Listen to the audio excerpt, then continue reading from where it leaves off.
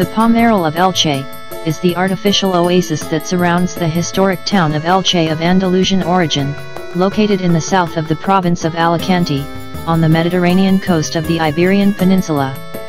The landscape of the Palmeral of Elche is a remarkable example of the introduction of a form of agriculture, and the acclimatization of an economically profitable species in a new region. The palm grove is a typical component of the North African landscape, which was introduced to Europe during the Islamic occupation of a large part of the Iberian Peninsula, and which has retained its original form to the present day in Elche. The design of the property is based on the three-tiered cultivation,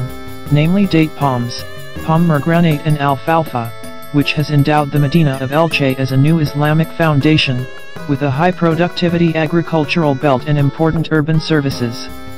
The ingenuity of the hydraulic techniques of the Muslims perfected the water distribution dams by creating a large network of irrigation canals that carried the diverted water by means of flow dividers, fixed or mobile, which have survived to the present day. La Palmeral of Elche is an exceptional example of the sustainable use of the environment and the evolutionary adaptation of cultural landscapes to historical changes, as demonstrated by the development of new functional relationships with the modern city of Elche.